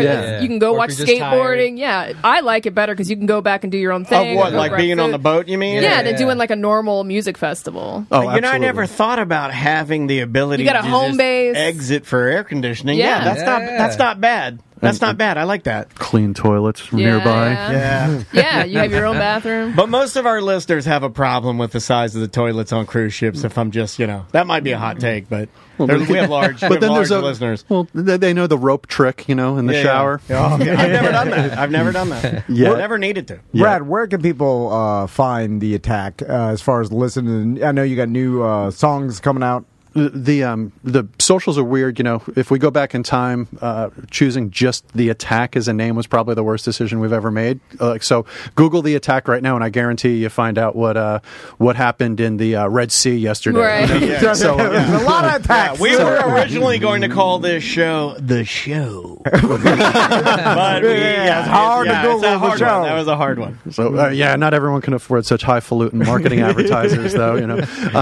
The Facebook is The Attack FL, and another one of the monikers I think across Instagram, and I think Spotify also off the top of my head is The Attack Punk Rock, all one word. You can find it. Your listeners are savvy. Email me and I'll tell you where to go. I love the fact that even though Enemy Inc. still continues to grow and you guys have gotten insanely bigger and more they've successful. moved 3 times since they've, graced us with the ability to... No, I know. It was nice of you guys to be like, well... Our minimums are this, but we'll print 5 shirts for you dum-dums. And we were like, oh, they did it. They took the bait. But it was crazy. Years later, we felt like fools because it's like the minimum's like, X. And we're Can we get 30 shirts? Yeah, I was like, I don't know. I don't know if I know X amount of people. I don't even know if I know 100 people. I'm sure that you can remember all those early conversations. Like, guys, you need to at least get 50 of them. If you don't this get, guy won't get off his wallet. If you don't, He's like, we don't need to buy any smalls. I'm like, somebody wears small in I our... was just saying that about the toilet. No one wears smalls. They're all big fat. Exactly. The smalls are just rags. Also, they were like, we can't even afford to fire up the printers for 50 shirts. We're like, we just finished an 8,000 shirt order. I'm emailing Brad. I'm like, please don't reuse our screens. Please let us buy them. But we need them forever. But I love the fact that you guys are still playing and you guys are still, playing shows and having fun. Yeah, I thought when you started a business that it was no more fun. That's what I thought. That's how I live my life. It's arguable. Is it still fun? Yeah, there's a lot of fun stuff about it. There's a lot of rewarding stuff about it, and except for Charlie, right? Real pain in the ass. Right? He just looks like a pain in the ass. He's the one that deals with the pain in the ass. He looks like a pain in the ass. No, he deals with the pain in the ass. He's got his hat on. Oh, look at He'll me. give you the business. No, I'm just giving him business because he's not here. Yeah, I mean, in that whole bad at business concept, you guys should read the E-Myth. It's a very interesting book, and it's not to get all small business about it. Is this race war? Is this Go Brandon stuff? The E-Myth talks about every business owner should have 3 elements to them, like a dreaming element, a mechanic element, and a managerial element. Ooh, you're the mechanic, and I'm the dreamer. And our business definitely has those, not in one person's brain, but the 3 of us, between me, Charlie, and Jamie. I think it's obvious who the dreamer is. Jamie is the managerial head that gets everything done, and Charlie is obviously the mechanic. I mean, there's a lot of great printers in this country, in Orlando, but I stand by what we do, and it's because of his expertise behind that press. That Charlie's like Panthro from Thundercats. All right. Remember Panthro? Yeah. I think he was the mechanic. He was the gray one that I'm virtually certain was the animator going like, we need a black guy. so they made Panthro. But make him gray because it's the 80s. Yeah, they made him gray. Yeah, he was gray. We're not ready for him. Yeah, make him gray. He's like sort of alien-like. Brad, Mikey, thanks so much for coming by. We appreciate it. It's always good to see you guys, man. You as well. We got to do it more frequently. Yeah, please. And you remind me, we do have to print those ACT. We're going to get those going. And we started it, and then we're hold. Anyway, guys, thanks so much for coming by. Anything else we want to hit? No, just I know that there's a lot of local listeners. It's been a long time since we've since we played They're Orlando. Making plans to head out there, man. The chat room's trying to make a little meetup of it. So. Right on. Oh, nice. So drop that ticket link in that chat. There we go. Done. Will's Pub, February 2nd. There you go. Yeah, that's the hometown show. All right, we will see you tomorrow.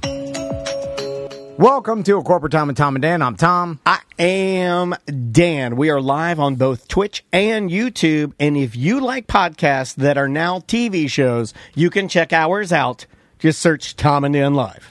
And if you want to hang out with us at the Solar Bears game, you can get your tickets at tomanddan.com. We'll be there on Saturday for the Whiteout Solar Bears game and the pre-tailgate party at 135 West Central Boulevard. Yeah, if you don't know what a whiteout party is, it's where we dress in all white. The Dennis family is ready to go. My wife has white, tight, like leggings.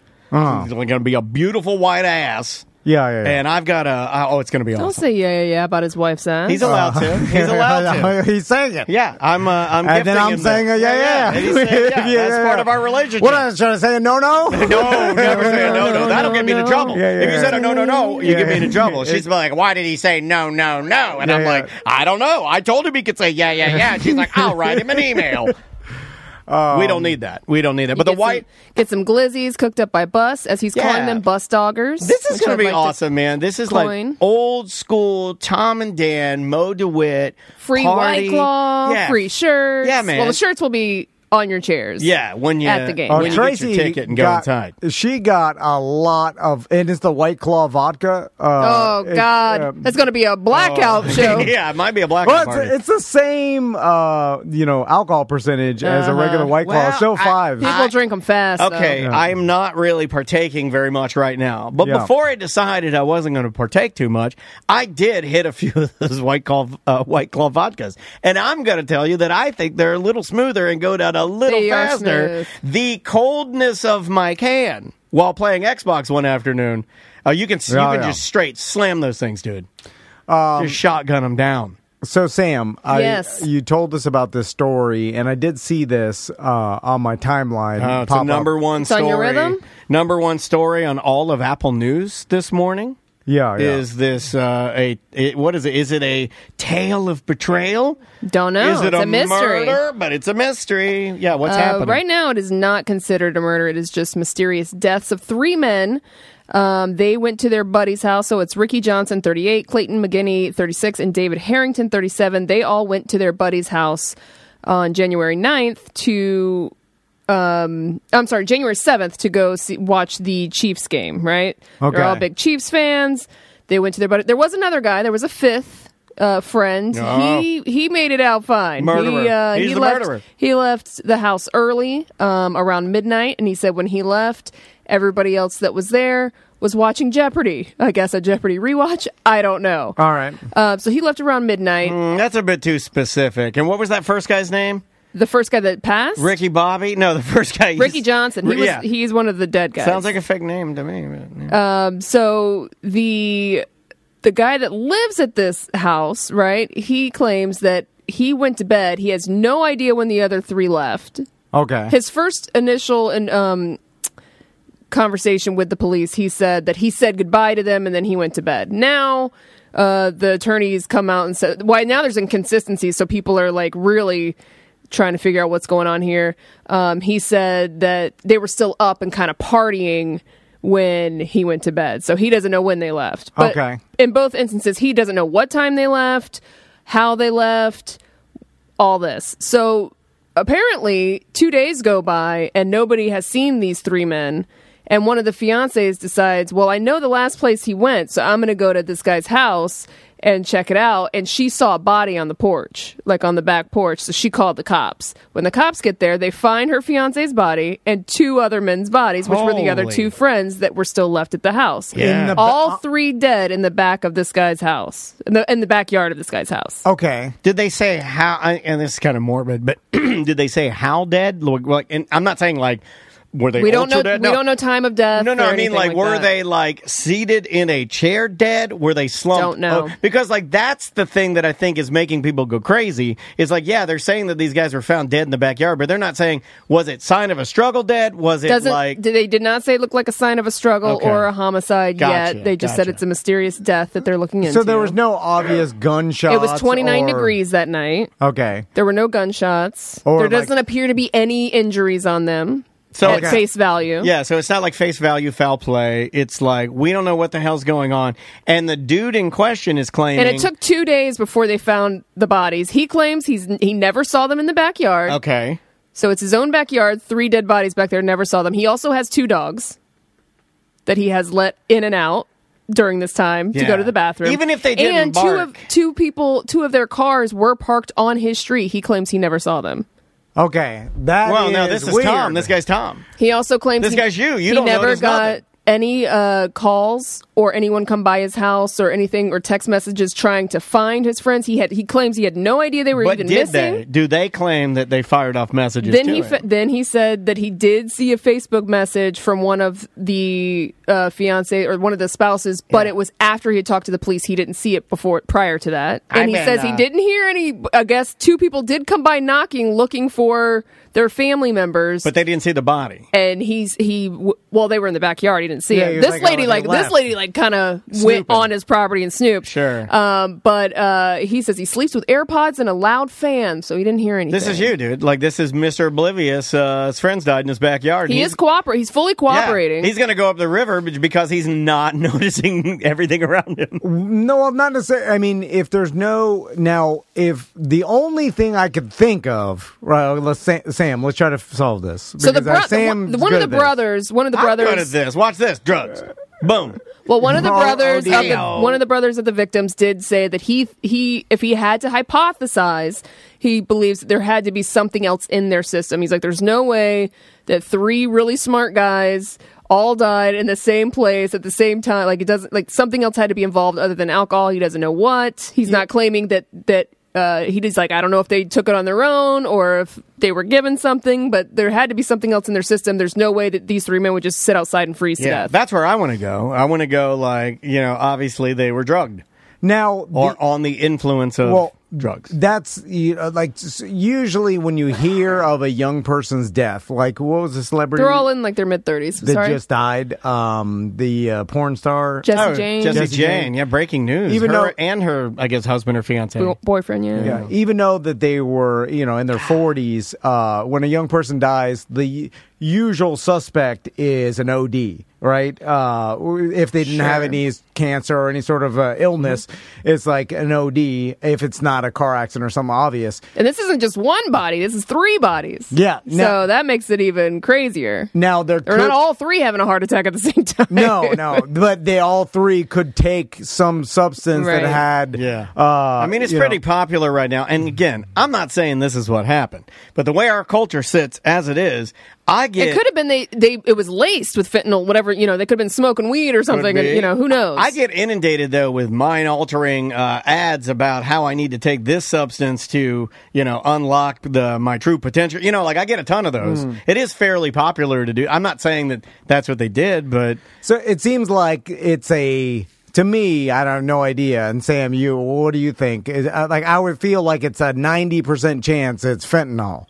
Right, I would say so, probably. Yes. Drug overdose. Now, do we think that it was intentional? Like they took it on purpose? Do we think that this guy maybe was behind it? Why would he cooperate with the police if he killed his friends with fentanyl? A lot of people cooperate with the police. I don't think this guy killed his friends. What would be the motive to murder three friends with fentanyl? That I don't know. At a watch party. Yeah, it doesn't make any sense. Yeah, now I don't necessarily like when I hear. And it was like two guys that he went to high school with. The other guy he's known for over a decade. Like they're really close friends. That doesn't really make sense to me, but you never know. Now it could be they were all doing drugs with fentanyl. The one guy went to sleep. The other three kept doing them, and then they OD'd, and the one guy survived, and maybe he doesn't want to. I would imagine they'll drug test him. Yeah. I mean, the toxicology will say what happened, right? It should, because there's no way he strangled. And I have read in a couple or something articles. I can't find it in the three that I have pulled up now, but I did read in one article that the man is now moving from the place that he was staying at. Now that could be because my three best friends died in my backyard, and it sucks. Like I don't want to live here anymore. But people are obviously the internet is saying, well, he must have had something to do with it because now he's moving. He's going to take all the evidence. No, as an anxiety mun, the first thing I would want to do when anything bad happens to me, especially something this traumatic, is get the hell out of here. Right now. Daniel, you did mention you're like, this is Tom. He doesn't notice. I will say that I'm just trying to explain it away because I know there are people like that. I'm trying to be mindful of that because I am not like that. I am not aware. See everything. When I walk into the biggest argument that me and Andrea get into are Maisie's doing something right at the house. and I keep noticing it, and I'm trying to wait for Andrea to notice so I'm not the heavy every time. Yeah. This is a true story. And I'll just sit there and I'm like noticing it, and I'm noticing it, and Andrea's not picking up on it. I'm like, God damn it, please notice it. Please notice it so I don't have to be the heavy. It's a curse that I see this stuff all the time. Yeah, I'm oblivious to a lot. And so I will not, like, if there's some car parked on our street or some person wandering around, like, I won't notice any of that. I'm not on the lookout for it. Not paranoid at all about my surroundings. So if Daniel came to my house, we were watching football, then I passed out, and which I do like to Irish goodbye. Just if I'm too drunk, just go and pass out in the other room. It's the correct way to do it. I don't want to make everybody. They're like, oh, come on, You don't want to shut the party down. You just sneak away. Yeah, it's the correct way to do it. What if I went around the corner where your plants and the air conditioner are, and I died? Yeah. It'd be especially. You've been training. You don't even messing with your plants. I'd be back there for 7 days. Well, if it's in the 20s every day, you're not wandering around in your backyard very often. I imagine it's a frozen tundra, so I could. But it is weird that you have dogs and you let them out, and the dogs didn't. Alert you or something, or they wouldn't come back in because they're like licking this body or whatever. Yeah, that part to me is very odd. They go right for the ears. That part to me is more odd than like even the cars being parked out. They'd go right for your ears. It's a fact. They go for dead body. They go right for the ears. It's the saltiest part of a dead body. But then, what would be the motivation to not say anything? Well, we don't know. To the cops. We don't know what's going on in these people's lives. You never know. Yeah. But man, let's say this is something nefarious, right? Man, that is bold to take out 3 dudes in one time and have them in your backyard. That's why it doesn't make sense. Yeah, because I don't think it is. Now, is it possible, because I don't know anything about this guy, I haven't seen an interview, I haven't seen his perp walk when they lead him out. He's a very smart dude. He's a scientist. Like, he's an HIV researcher. Like, he seems very responsible. Oh, okay, that was in the story, but whoever wrote the story I was reading, I was like, that doesn't have anything to do with it. And they didn't die of HIV. No. He's a smart dude. They all seem to be, like, they get along as far as we know. A lot of the family members are really mad at this guy. So they think he's not being forthcoming. So smart, on the spectrum, didn't notice. That's what I'm going with. That's what I'm going with. And then they died of fentanyl. Yeah, they were doing something. Yes, was he? Okay, I'm just going to try and hit it. But it's weird. He was doing drugs. They're all doing drugs, right? Okay, drinking. Hold on. Because, all right, let's say you're doing some fentanyl, you're drinking, whatever, you're doing drugs. Then you go out to the backyard to smoke. Sure. Right? It seems weird they all go unconscious at the same time. Like, if one goes you go out there to sit and talk. Yeah. Was there a fire? If there was a fire, that's why they went out there. They had a little fire going, and they continued it. Let's do a little more. Like, this is good. Let's do a little more. But they all went unconscious at the same time. Like, one of them, maybe one did, and they thought he was just sleeping. Well, the other guy went upstairs, right? But it's 20s outside. So then you go, I'm going to do 7 of these, and I'm like, oh, okay, I'll do 7 too. Or maybe we were really doubling up our dose or something, right? Well, although that porn star, her and her boyfriend OD'd at the same time. Yeah. So, like, you're taking it and, kind of your human body responds about the same time. So maybe they all just got tired and fell asleep outside. What if I chased your amount? What if you took, like, 3 pills and I'm like, well, I'm going to take 3 pills. Well, I don't weigh as much. Like, I don't know. I'm just trying to figure, you know what I mean? Like, I want to be part of the cool people. And then one was on the back patio, but the other 2 were in the backyard. Like, far away? I can't find specifics of where the bodies were found. I know the one that it says McGinney's fiance broke into Willis's basement and found the corpse of one of his friends on his back porch. And then she called the police, and they discovered the bodies of his 2 other friends. No obvious signs of violence. So the 2 other friends must have been further away or at a place that wasn't exactly obvious. If they saw the one dead body, it's not like the other 2 were right there. 2 were in chairs sitting, and the other one had wandered away when he realized that and died on the porch. Well, they're in the other 2. Like, and that's there's weird. 4? No, 3. Like, there's one. They only found one body in the back porch, and then the other 2 were somewhere else. I thought they were in the backyard. Somewhere in the backyard. That's what I'm saying. 2 in the backyard around like wherever they're talking, and then the one on the porch. The one was like, the one on the porch tried to wander back. He was trying to wander back for help, he died on the porch. The other 2, sweet slumber. And good for them, weird. It's the way you want to go, just, not knowing what happened. One of the cousins of one of the men that died says somebody has to end up in custody over it, regardless of any situation. They're at your house and 3 people are dead. I don't agree with that. Yeah. If you took, if you were at someone's house and you OD'd, he just said custody. He didn't say charges. Right. I'm okay with you handcuffing me. If it's my house and 3 people die in the backyard, you can cuff me, but I don't want any charges. Well, they did question him. Yeah, you can question me. That's they questioned him, That's but fair. he has not been arrested. They are not treating it as a homicide. Now, and they're waiting for the autopsy and toxicology report. Now, what do you do if you find that it's not a street drug or like a fentanyl or like a pain pill? But it's a actual poison? Whose were they? Then the guy immediately is a number 1 suspect, right? 100%. Yeah. And then, but then what if you're the guy and then you really didn't poison? I wouldn't these rule other out 3 that guys. fiance who found the bodies either. That stinks a little bit. You had too much information. That is weird. Did she get charged with a B&E? No, I don't think so. I think she was doing what I thought about that. I was like, nah, you were doing what you felt like you needed to do to find your dead relative. That's super sad. And the fact that you had to find that, my God. The whole thing stinks. And what really stinks is, let's say this guy he doesn't sound like, based on everything that Sam's telling me, he doesn't sound like a bad person or an Uber party or somebody crazy. So if you just go scientist who had a watch party at his house, is it possible that guy's super straight and narrow had nothing to do with it? The other 3 guys just decided to do some drugs and it went wrong. It's possible. Yeah. And that sucks because that guy now has to carry that for the rest of his life. 3 of his friends died in his backyard. They did all stay up pretty late on a Sunday and then had to work the next day. So, it seems like they're a little bit of a party. That's NFL playoffs, so, especially if that's your team. What state is this in? I believe it was Missouri. Okay, which would so make it's in sense. Missouri. Yeah, it would make sense. Yeah, Kansas City, yep. Also, like, I guess if you're a smoker, you go outside, but you were like, why are you outside in 20-degree weather?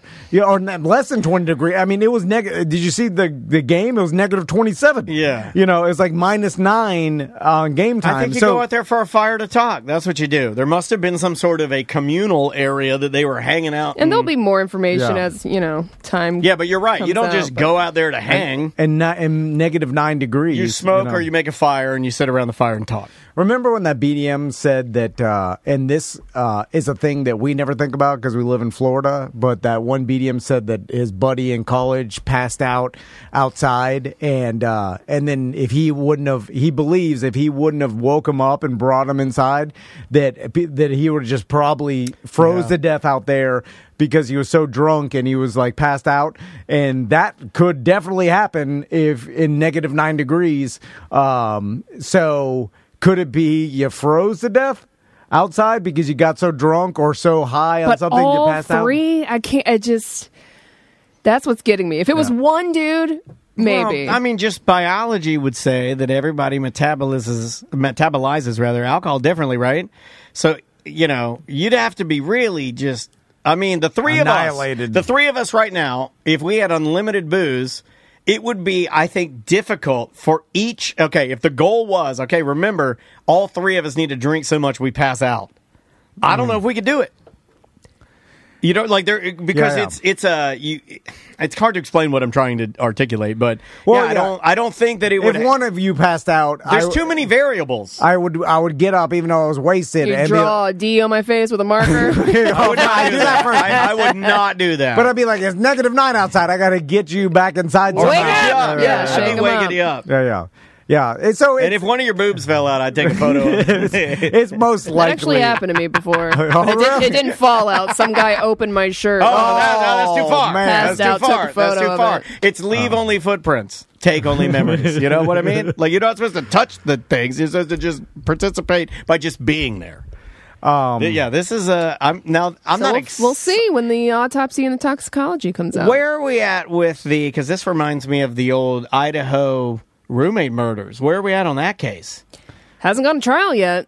Man, it seemed like we heard about it. They found the guy. Yeah. And then I think everybody was agreed that this was the guy. So it's kind of like there's no more mystery. It's like, all right, this is the guy. Here's the evidence. And you got to build your case because there are some speculations out there that either he didn't work alone. things like that. Yeah. And you gotta flesh all that out too, because what if he didn't? So, have you guys seen the video? Not to jump around to different like murder cases or scandals or mysteries, but man, that video of him, the Idaho roommate murderer, and his dad when they're driving and they get pulled over, and there's body cam footage of him and his dad driving. And it, like, some people, like, you can kind of see, like, his facial expressions are weird and stuff like that. Yeah. I always put myself for some weird reason in the shoes of the dad. Okay. You know what I mean? And I'm like, oh my God. There's now body cam footage of me and my son, who's probably a murderer, and it's everywhere. It's just like, what do you do? What do you do? Well, the dad knew, right? Or no? I don't think so. I don't recall the story. I don't think that. I don't think he did. Okay. I don't think the father was. And in if he on did, we don't know about it yet. Right. That'll come out later. But no, I think the dad was oblivious. But my whole point is, when I see the video, I can't help but zero in on the dad. Because now he knows. Now, because his son's, up on charges now, like they're building the case. You know you're in those videos. You know you were driving with your son, and you know that you were having small talk with your son going cross country, and he didn't mention anything about offing some people. Yeah. And then I'm like, who the hell are you? Do I even know? Like, I don't know. Maybe that's a super sensitive, emotional person thing to do, but it blows my mind. Like, I think, what would I even do? Is that worse than my daughter passing away? That my son or daughter is now this person I didn't even know, and they murdered people? Yeah. Oh. That's worse. Right? Yeah. Think about, like, carrying it's that. It's worse because it makes you question everything that reality. Like, what did I do? Then I start How blaming did they end up this myself. way? God, yes. And then they're going to probably go to death row anyway, so you're going to, Yeah. This is a morbid Then segment. do you go visit your child? That's a great question. On death row? If they did some heinous stuff? I think I would. Yeah, I would too. I think I would. I have a unhealthy relationship and love for my sons. Yeah. that I'm glad I've that you can mentioned. acknowledge that. I've mentioned before that I am ride or die with them. No matter what scenario. and you can invent whatever scenario in your head. You're down. Just know, I'm just going to try to protect them. You're along for the ride. And that's what I vowed to do. Even if it's a shootout. Yeah, because that is now. Now, I don't know if that changes as they have. What are the odds on Van Boys? Right, that's how I feel right now. What are the odds on Van Boys? And you're included when I say that. The Van Boys are 3. Okay. Yeah. What are the odds on right now in Vegas on Van Boys liquor store shootout?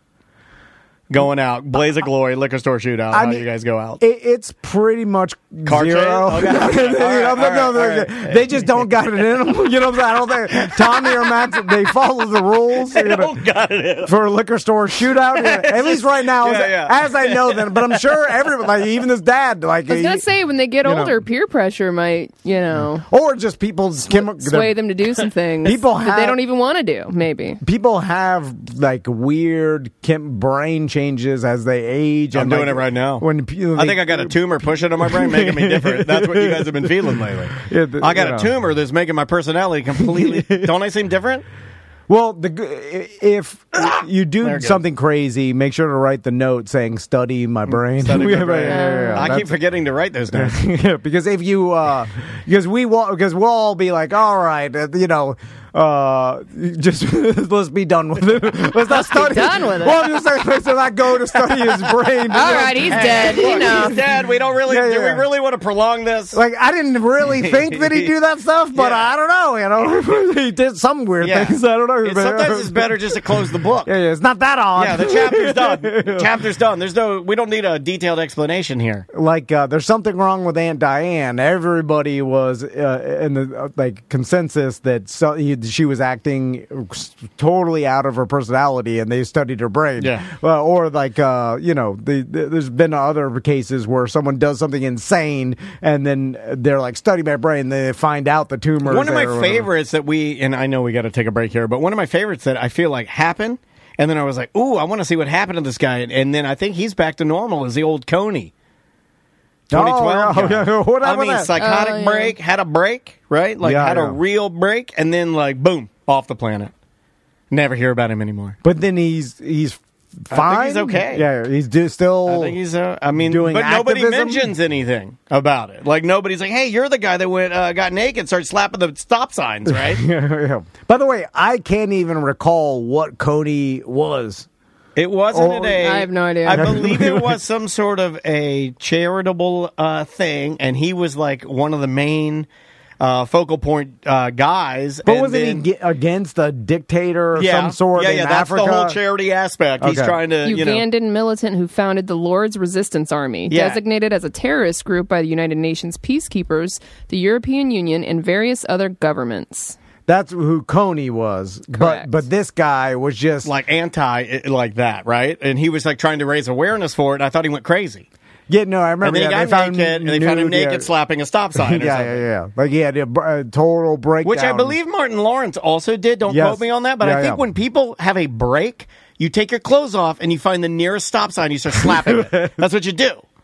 That's so odd to me because I don't understand getting to the point where you actually have. It's got to feel good though, right? Makes you want to get nude in public. Yeah, I watched a video. Bizarre. I watched a video on Reddit of a lady. You talk about wanting to show your D to businesswomen all the time. Well, that's an urge. Well, that's their urge when they break is to show their D to people. I've never done it. This lady was having a break yesterday on Reddit in an airport, right? Yeah. And her psychotic break was she tore off all her clothing. It was in Jamaica, and they were trying to stop her from like acting a scene. She pulled it open. Okay. And started spray crazy. Okay. Yelling at everybody. Yeah. Until she was tased. Yeah. But she was insane to begin with, all right? She couldn't have been perfectly normal. You know what sucks is when you looked at her, she's wearing the normal clothes like she was just going to Jamaica for a fun trip. Yeah. That's what it looked like. And it's like, and that's what you got.